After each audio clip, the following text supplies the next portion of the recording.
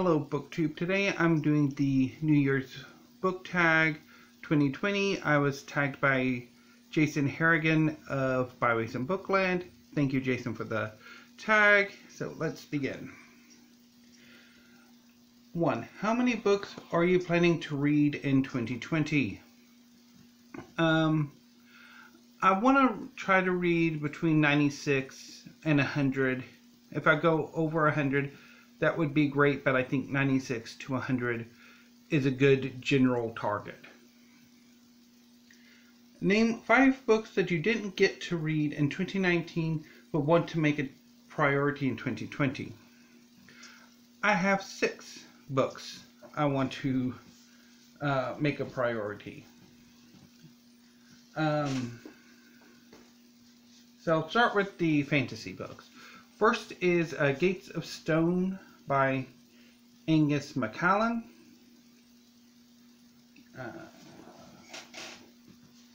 Next is Still Crow Saga by Paul Kruger.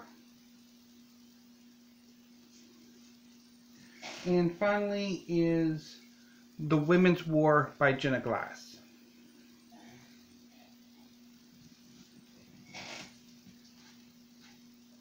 And then some nonfiction I want to read.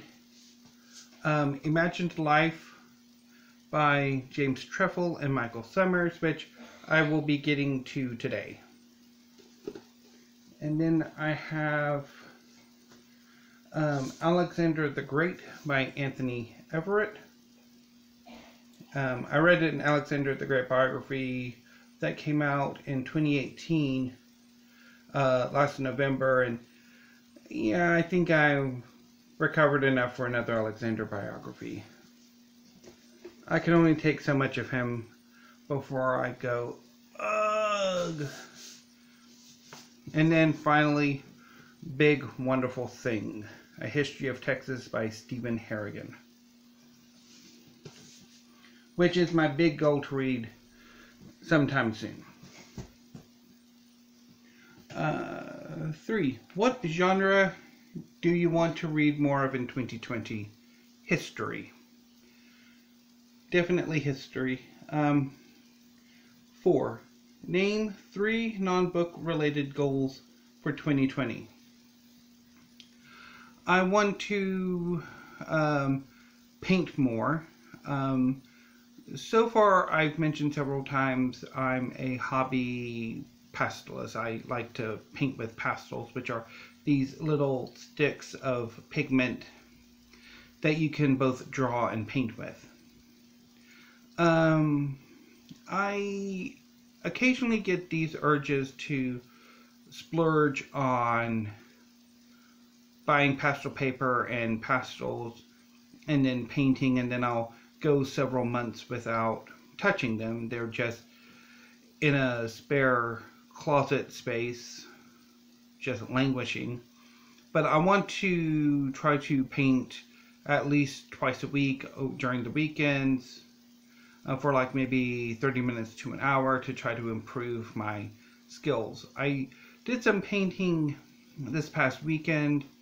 The painting I did on Saturday I actually quite liked, and then the one I painted on Sunday I didn't particularly care for. I'm a fairly decent landscape painter, but the painting I tried to do Sunday was of a flower. It was an iris, and while I liked the background because I wanted to try to really do sort of a somewhat bokeh or bokeh background where it's kind of not out of focus, but also trying to differentiate the various greens of the grasses and flowers. It kind of didn't turn out quite how I'd hoped it would, and then I had the flower itself horribly out of proportion. So that is certainly something I need to work on, is my drawing skills too.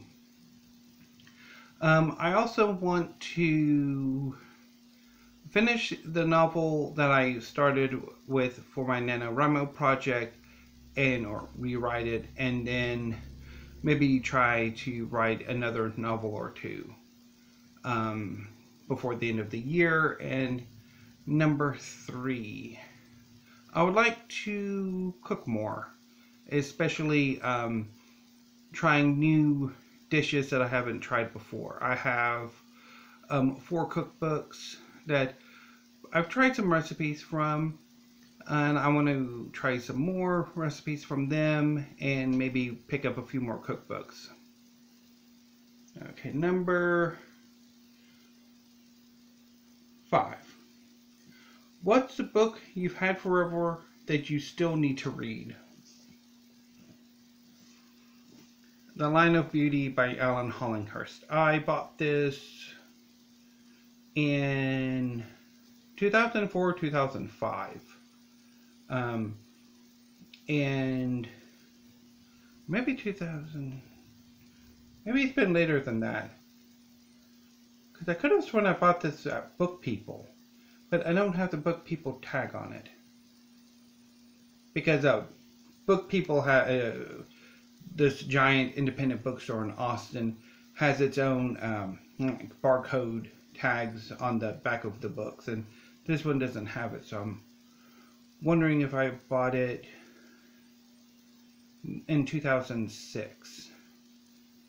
Which, again, I mean, it's still, I've had this forever and I haven't read it yet. So anyway, no, definitely The Line of Beauty. One word you're hoping 2020 will be. One word.